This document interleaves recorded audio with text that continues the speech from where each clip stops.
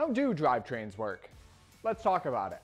A drivetrain is the collection of components that function together to make your bike move and shift. Bike drivetrains have a crank arm that's powered by your legs. This drives the chain around your front chain rings and back to the cogs that turn your back wheel. You have different cogs for different gearing ratios. This is where your derailleurs come in handy.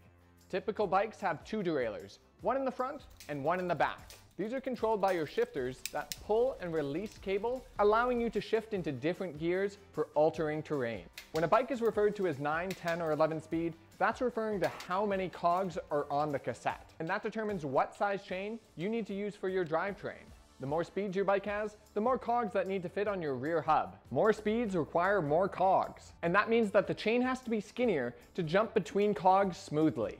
Less speeds require less cogs, means that you have more spacing in between your cogs, and that way you can have a thicker chain to make those jumps. Drivetrains are also referred to in a more specific way, which count the number of cogs in the front and rear. For example, a 3x9 bike has 27 speeds.